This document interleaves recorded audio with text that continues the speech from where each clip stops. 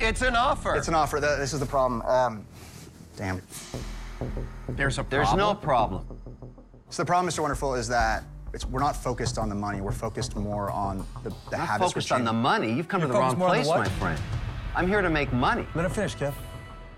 Our biggest goal is to break bad habits around the world. And Mr. Wonderful, like, I can't work with you.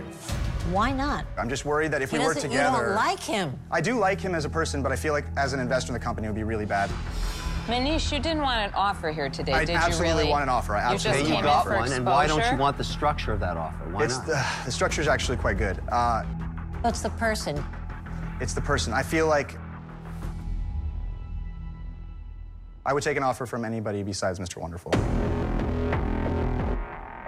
Manish, you're a get the out of here. Oh!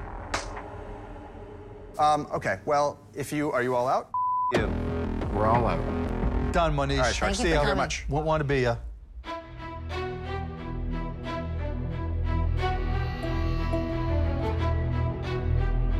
I have a tinge of regret for rejecting the deal with Mr. Wonderful, but the truth is, our company is building something much bigger than just money. We're trying to change human behavior, and Kevin wouldn't be the right partner for us to work with. I'm telling you, whether it was you or me or Robert or one of us, he was going to do that to somebody. It just happened to be you were the last guy. I realize he's a gold digger. He's an idiot. He's a con artist. This technology has problems. I'm not kidding. He's not a technology, Kevin. He's a con artist. Kevin, don't feel bad. I don't feel bad. Don't feel bad.